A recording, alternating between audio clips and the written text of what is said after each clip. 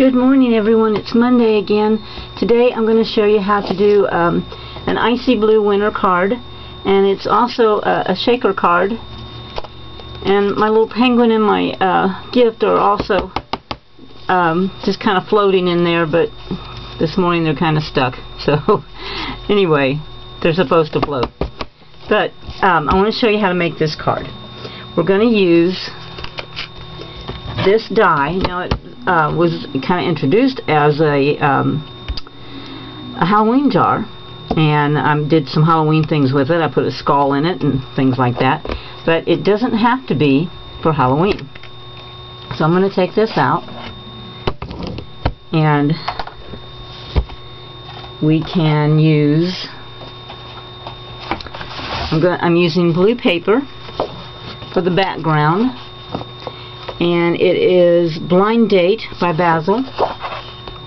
It's got a texture on it, and I'm gonna let's see, I had my card base. There it is. Here we go, card base, and it makes a card that is, let me check on my grid down here, that's 5 by 7, so I think that might be an A7 size, I'm not sure. So I want to make my background a little smaller than that card. Whoops, I measured the envelope. So yeah, we still got 5 by 7. Okay. So I want to cut my blue piece to be 4 3/4 by 6 3/4. Okay. So let me grab up my cutter, and I'm going to do that. So let's go. I have to pull out the extension.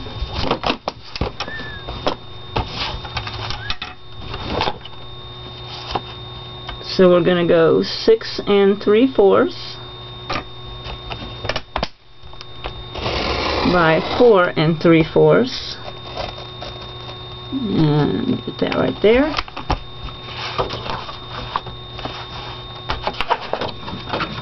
Whoops. My goodness, I'm doing this the hard way, aren't I? Okay.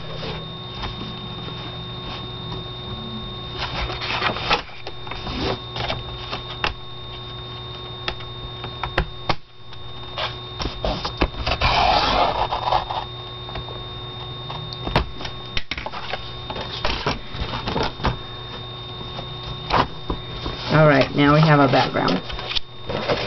And let me see if I cut that right, because I might not have. Or, oops, I think I took the wrong side off. Well, anyway, we've got that side right. Now I just need to get the 4 3/4 side right. Now I can do it.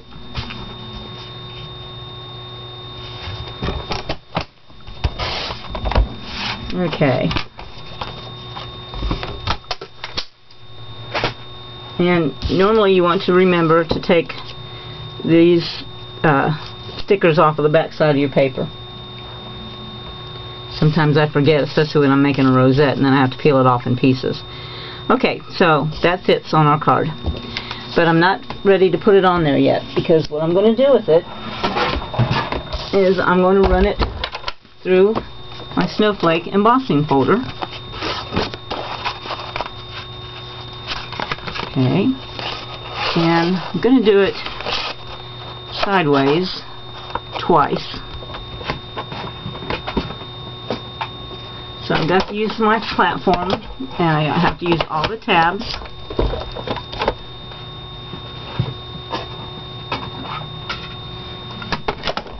Get my plates up here. Okay, and let's run it through.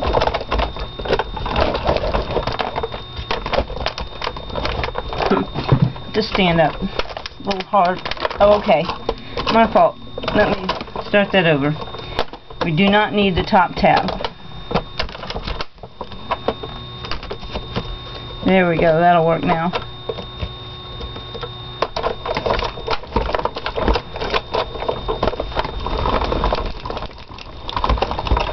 Okay. And then I'm going to turn it around and run the other edge through. Put it in this way.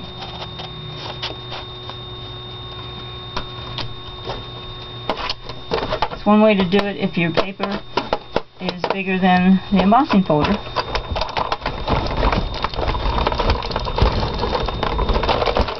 Okay. So there we have our snowflakes embossed. And I'm going to pull this out of the way.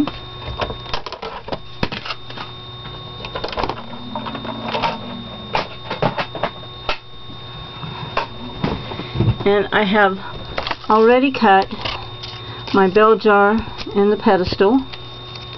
Okay, but I want to run my pedestal through that same folder. So I'm going to pull this back up.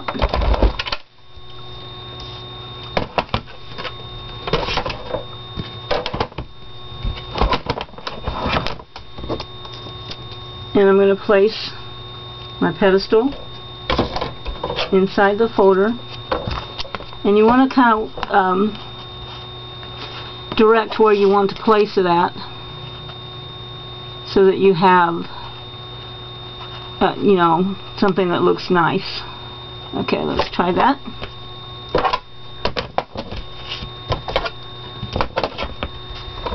Roll it through.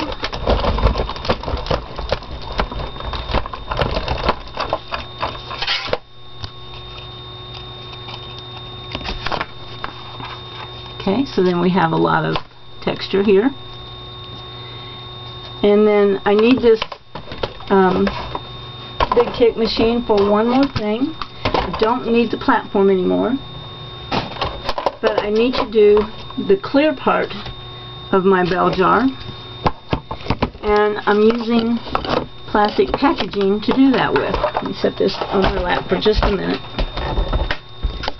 So I'm going to use plastic packaging to do that with, and this is a package that I saved, and I'm going to cut a piece out of it to use. And you know, you don't want your well, you know, where it folds up, and you just want a flat part for what you're cutting. So cut all the parts off of it except the flat part. Try to find one that doesn't have scratches on it. Okay, and then I'm just going to set that right over top of there. I'm going to sandwich it between my two plates.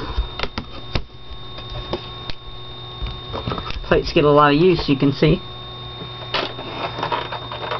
Back up here and run it through.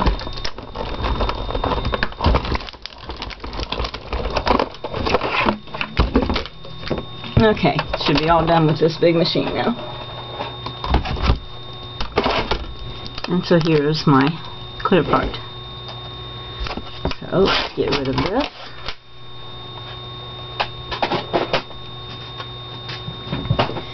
And let's start putting our card together. So the first thing I did is I took some tumbled glass distress ink,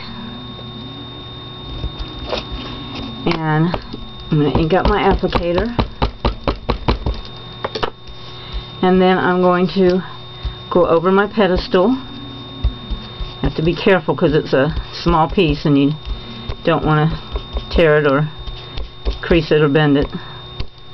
Okay, so I've got that on there. And then I'm going to also take your bell jar piece, your white piece, and go around the edges. The reason we're doing this is because glass is transparent, but it also, you have a value change behind it. You have a little darker area behind glass. So what I'm doing is I'm kind of building up the sides to create that dimension, because when you have a dark edge, it folds back, so it curves away from you. so that this jar, when you ink it on the edges, it gives the appearance of going backwards and going into a round cylinder. So you no longer have a one-dimensional sticker shape, but you begin to have a three-dimensional, something that looks real. Okay? But we're not going to stop there. And then I'm going to go just tickle it on the inside, just so that we don't have a complete stark white right there. And then I'm going to come in with Faded Jeans, which is a darker blue, and I'm going to add some more realism. I'm going to ink the edges,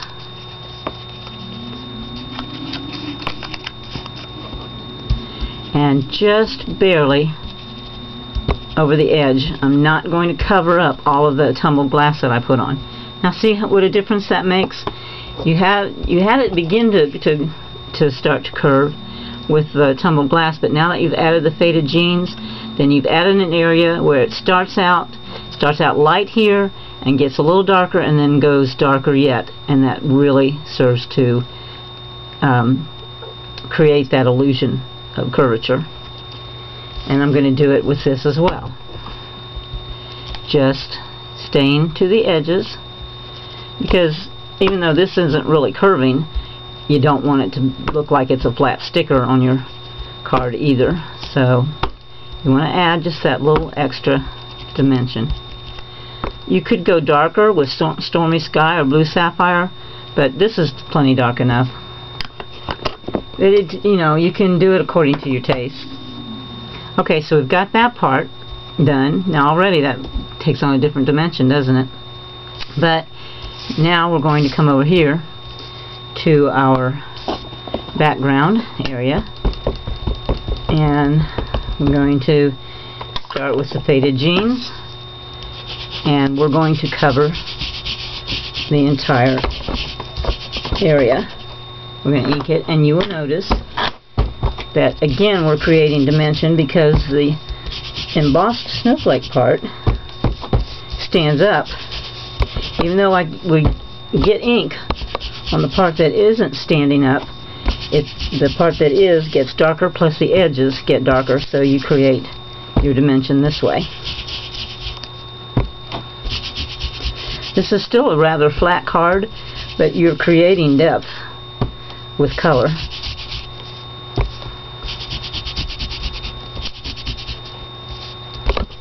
Okay, so that changed that whole appearance, didn't it? Went from this to this.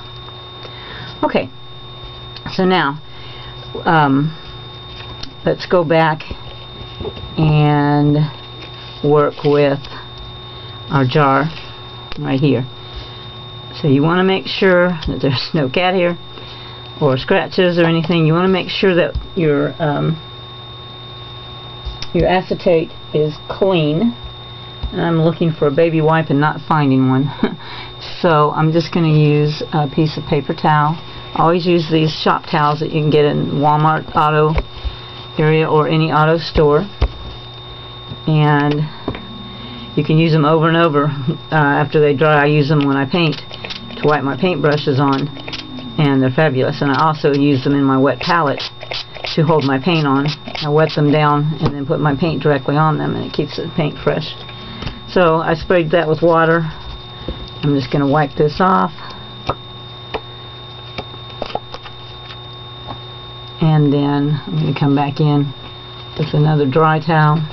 I cut them all up in pieces, and you know, I can go a whole day of painting with just one paper towel by cutting them up like this. And then I just kind of unfold them and let them dry overnight, and I come back and I use them again. Okay. Excuse me. So now what we're going to do is, it's still a little bit wet. We're going to use some glossy accents because I want to use a clear glue. And you could use any other kind of glue if you want, because they all do dry clear, but I'm thinking if I want to end up clear, it's good to start out clear. So I'm just going to very lightly ink all but one edge. I'm going to leave this straight bottom edge free of glue. I said I was going to ink this edge. I'm putting a glue strip on this edge. Okay, very, very lightly. My pen back in the bottle. Okay, then I'm going to set my acetate jar over top of it. And you want to press down. And your glue will spread a little, so that's why you wanted a very thin line. Okay, and I'm going to give that a minute to catch hold. And I'm going to go back to my background. And I'm going to put some adhesive on it.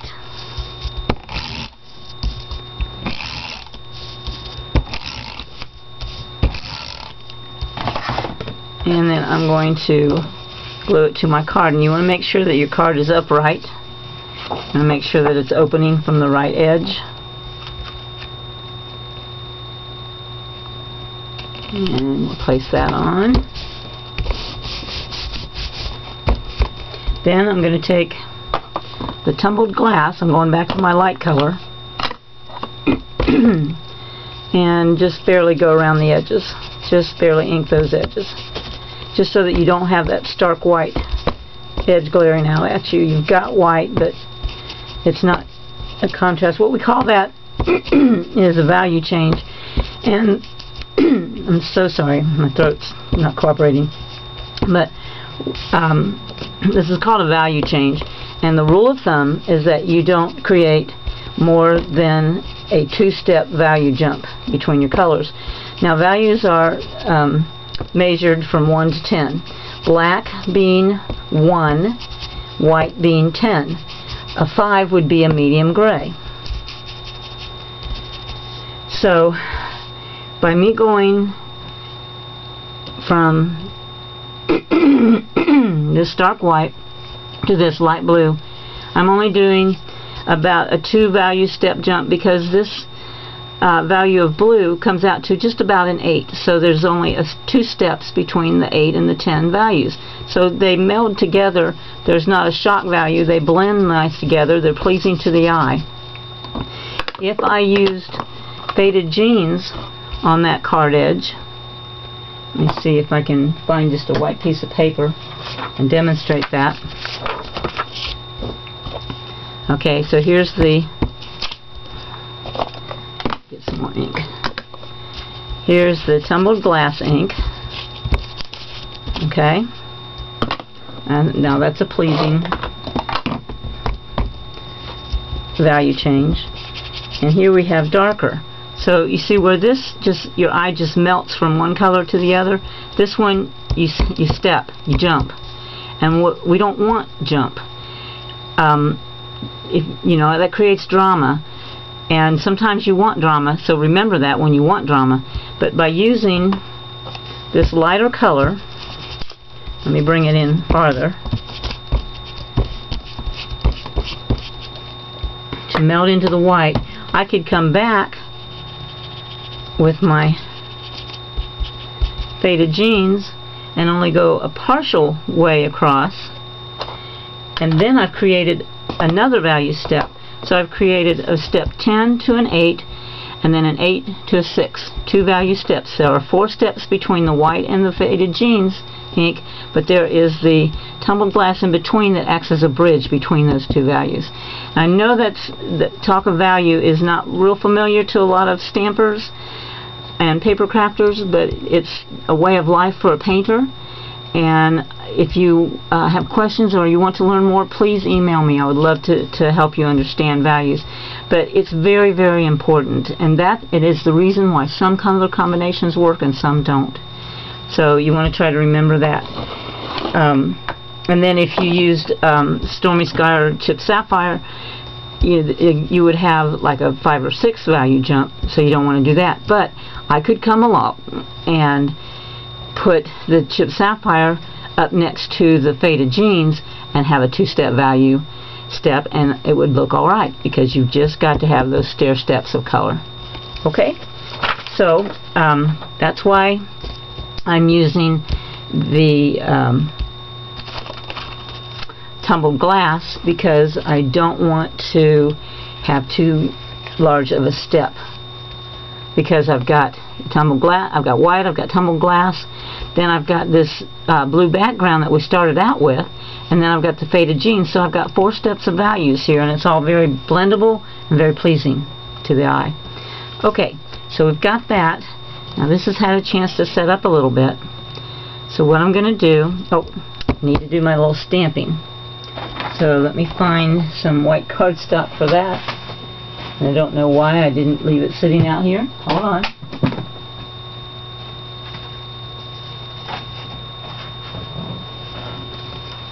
Okay. So I'm going to use the faded jeans for this stamp. And the stamps I'm using are just some, I don't even know where they're from. Maybe Hampton Art. Maybe, I'm not sure. If I can find out, I'll put it in on the blog. But you know, you all have Christmas stamps. You all have little stamps that you can use. You might have even smaller ones than these.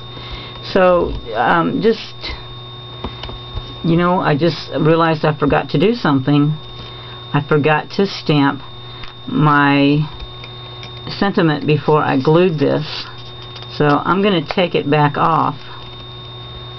Not cool, but I'm going to do it. Oh, this is my cat. One of them. And she likes to be the center of attention. So anyway, I'm going to ink this up with the faded jeans. Can't believe I forgot that. Okay, and I'm going to stamp it right there. Now I'm going to try to put this back together again.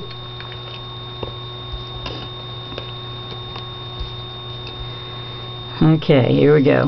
Let's give it a shot. If not, I'll have to start over with a new acetate bell jar.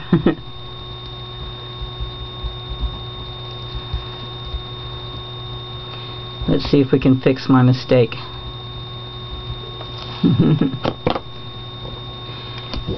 And what I was gonna do is open this up a little and pour in the glitter.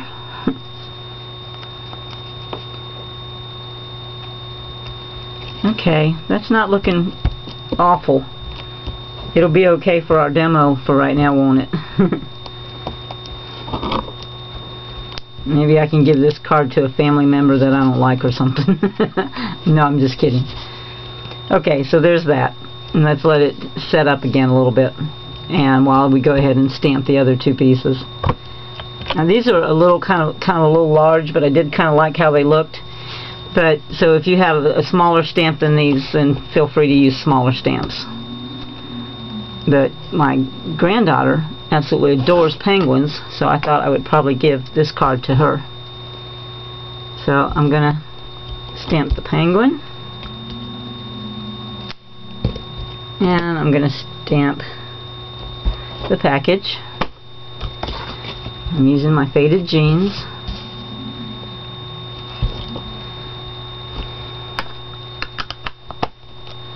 Then I'm going to take my little scissors.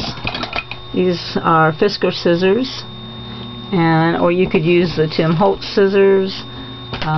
You could use here's a cutter bee pair. That's really nice. So you want to use some precision scissors, because now you're going to fussy cut these out. I like to get them out of the larger paper before I really start in on them. And I'm going to do this first one, this present first, because it's a little easier, has fewer lines to mess up. Yeah, when you are deciding on your stamp for this part, you might want to get one that's not real intricate and that's easier to cut. Or you could use one, if you have the Eclipse stamp to cut, you could use one that you already have. Or, you know, you can use your Cricut or something to cut out a shape and then stamp on it. You know, this part is truly up to you. And, okay, now I'm going to go cut out my penguin. And this one is a little bit more precise. But I'm not going to worry about getting it perfect. And if it helps to use like an outline of the card around it, you know, that's fine too. You don't have to cut it right up to your stamped line. It's totally up to you, just how precise you want to get with this. Okay, and I'm kind of leaving just a little bit of white around his webbed feet.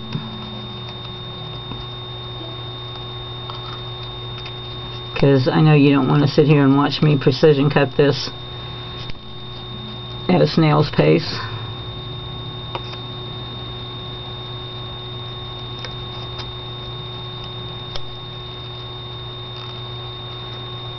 Okay, almost done. And I got a little webby part right here that I got to take care of.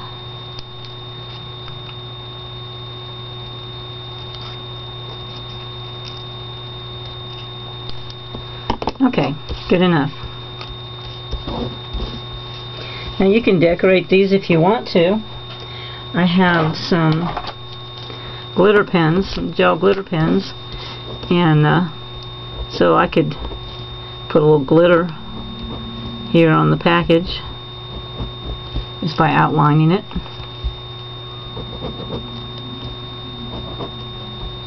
You don't have to get real involved with that.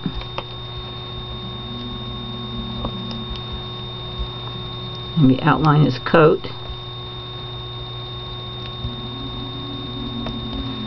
Okay, and hat. Puts this right on the edge. Okay, so you can do that or not. It's up to you. It does intensify the color. Okay, so now we're back to this, and I think it's set a little bit, so I'm just kind of like taking my finger, my thumb or something in there and just making kind of an opening right there. And I'm going to take my Ranger dry glitter, my Distress Stickle Clear Rock Candy dry glitter. You can use any glitter that you want to use in here, but I'm using this one because it's kind of chunky. And you can use chunkier glitter if you want to. And I'm just putting it in a small amount. Actually, that's really too much, so I'm going to pour a little bit back in here.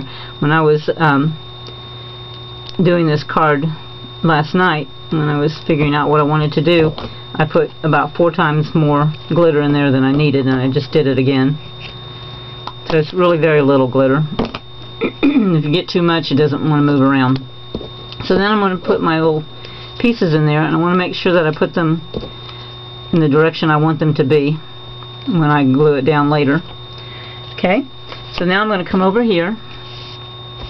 Make sure you do this right side up, and I'm going to turn this over on the back and put my adhesive on. And you want to put a lot of adhesive because you do want this to be very stationary. Okay, try not to pour everything out. Alright, let me make sure where I'm at now. Okay, so then you want to, don't adhere this yet, but decide, like I wanted mine to come down into the white part, but if you don't want to, that's okay too. But you're going to have to put it, you're going to have to slide this acetate underneath. Okay, so I'm going to put it, mine right about here. Right there. Okay, so then you want to press that down, and you really need to press hard because you've got that embossing, and you want to make sure that your bell jar is hooked onto the embossing parts as well as the flat parts. Now I'm going to kind of come in here. I should be using tweezers instead of scissors, but that was handy. And I'm going to just kind of move them around a little bit. I think I got a piece of glitter somewhere. Okay, so now that's stuck on. Now we're going to come and adhere this down. And you want to make sure that you have a lot of adhesive right here on the edge of this top, because that's where it's going to stick. And then you want to come down here as well. And it's sticking to me. Okay, and I'm going to put a little bit across.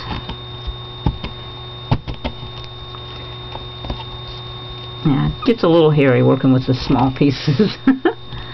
And I just took a little edge off of there, my corner. So be careful, don't do that. Okay. And then you're going to put it on, and you're going to put it on just over top of that bell jar, sealing in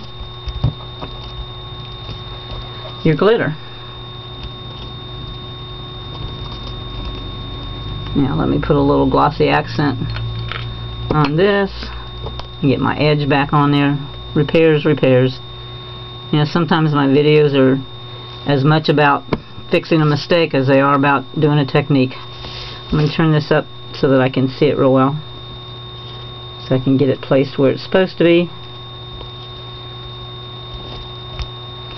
There you go, never know.